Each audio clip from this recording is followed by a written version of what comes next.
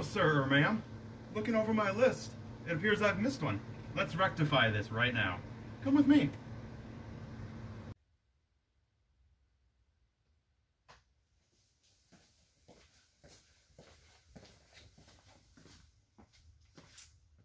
So I forgot one, and we're going to address it accordingly. The purpose of the feedback videos is just that. I want feedback. I want to ask a question. I want to get the answers. Sometimes I might miss them, and I did. If I miss it in the future, call me out. We'll do it. We'll address it. But Mr. Big Daddy Cool himself, as he calls him, has wanted to call it the franchise, the Fallout franchise, as his favorite. Huge open worlds, just so much to explore. You can customize the game to pretty much be any favor you want. And that's just what made it so good, so iconic.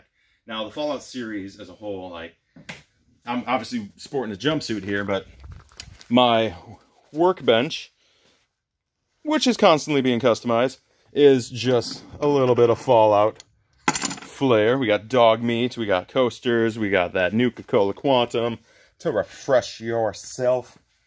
Are we still in frame? More or less. So, obviously, I'm a big fan of the Fallout series as well. So, we're going to talk about it here. We're going to make this short, sweet, simple. Not waste your time, not waste my time. My time is meaningless. Your time is important. But the Fallout series, they've been going on for a while. We've had the original 2 on PC. They were all top-down, kind of point-and-click games. Then we saw Fallout 3 come out for the next-gen consoles and PC, at the time next-gen. PS3, Xbox 360, PC, as we said. First-person shooter, huge RPG elements, definitely modified the Western RPG first-person shooter aspect, because we had the backup. We had the Elder Scrolls series that really had that first-person element, but that was still focused on melee combat, magic. This was incorporating the use of guns, and then we had the VAT system included, which gave you that ability to slow down freeze time depending on which game you're playing, and target specific limbs, do extra damage. Had that fully customizable, like, level up tree. Right from the beginning, you can customize your strength, your charisma, kind of pick where you want your points to be. I know some of the games, New Vegas, I think in particularly, if you really dumb down your intelligence, it kind of made the game very interesting, and hopefully there'll be some examples edited throughout this of certain things I'm talking about. But Fallout 3 definitely revolutionized a lot of the first-person shooter genre. It was not without faults. Bethesda games, they're broken. There's a lot of issues. They patch it as they go. It's just how it is. We moved on from Fallout 3, which was in Washington, D.C., and we got some great voice acting, too, in that. We got Liam Neeson. We had, I believe it was Ron Perlman doing the War Never Changes. I hope it was. I think it was. It probably was. But then, like, the music, we had Three Dog, we had all that cool stuff going on. We went from that game into Fallout New Vegas, which took place in, guess where? Las Vegas. Change of scenery, we had deserts, we had sand, we had kind of that more gray tones. They added some weapon customization into it that Fallout 3 didn't have. New enemies, but they didn't change a lot. We got Friends star Matthew Perry, I think, sure, playing the main villain, Benny. He loved the series. There's been talk that, how much he actually enjoyed doing it. His voice acting wasn't that good, but I know you, in particular, who we're making this video targeting, you're not a big fan of New Vegas. You don't like the Obsidian, there we go, the studio that made it. I don't know if anything's changed since then. I don't think it has. I don't know. Maybe it has. Maybe you've forgiven them and you're moved on. Who knows? They made other games. You ever play Outer Worlds? They made that one. That game was fun until it was forgettable. But then after Fallout New Vegas, we moved on to Fallout 4. Easy enough. Fallout 4 went to Boston. Boston, great location. Fun fact, I went to Boston last year, and it was cool playing the video game first and then going to the actual city it's based in and seeing a lot of similarities. They had that, the battleship, the old school US whatever it was, that's actually there. It's not controlled by robot captains, but it's there. The Freedom Trail, all that stuff, like how they incorporated that into the game is really cool seeing firsthand. So one of the few times I can say I've been to a city and seen what it's based on. However, Last of Us, I did go Boston, parts of that, yeah, that too. But Fallout 4 added the settlement system, love it or hate it. It essentially, you could build up bases, and then early on it had that exploit, so you could maximize your money and buy all the resources for free. that was awesome to build super bases, but they fixed that. The biggest gripe was Preston, one of the Freedom Men, Minutemen, whatever he was, and constantly, this settlement needs your help. Drop everything and go help them. And like trying to micromanage that got to be a pain. And this settlement's under attack, and like there was all this stuff that you kept having to do. It took a little bit away from the story, but it was still really fun. It was cool. Mods. It was the first one that introduced mods to the console era. Fallout 3 and New Vegas have had mods on PC forever, but Fallout 4 we got to see mods on consoles, which is kind of cool. That became a new thing.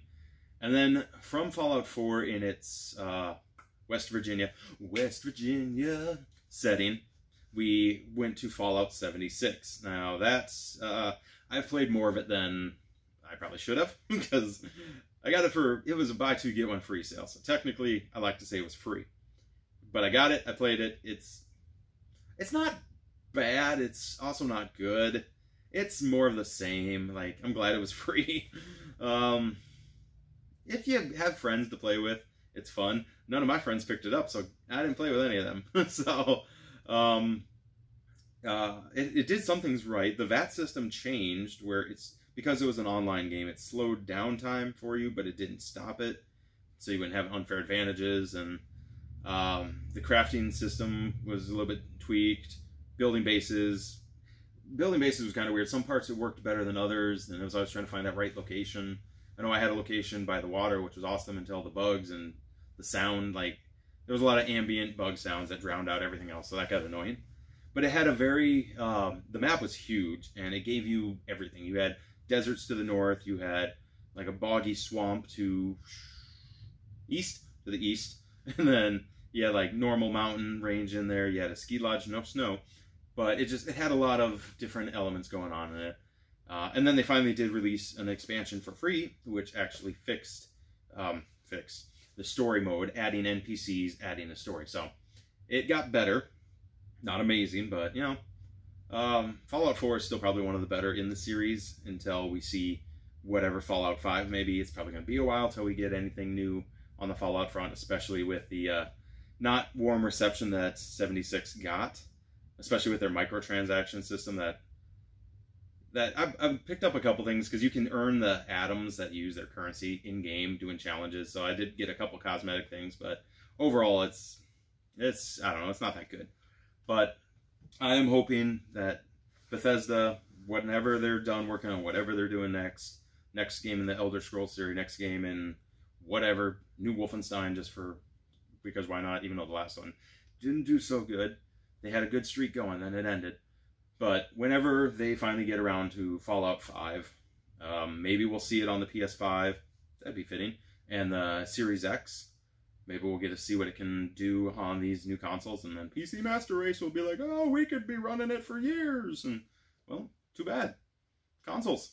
Sorry. That's where we are. Like, if you got a PC that can play stuff, awesome. Good for you. I used to. But I'm just too much of a console gamer. It's my thing. It's easier. And they still look pretty. And Last of Us. Just saying.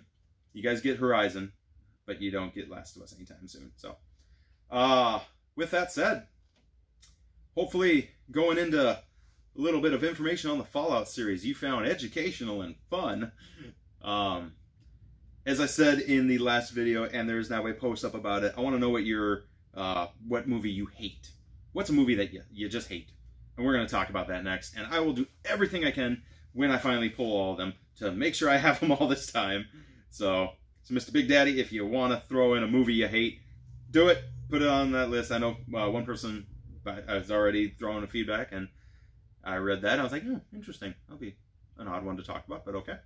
But yeah, I want to get a few of them, and then we're going to do this again. But hopefully I won't forget any. Otherwise, if I do, hopefully I have a costume that can relate to it, because I only got so many. But until then, you be safe. You be kind. I'll see you next time.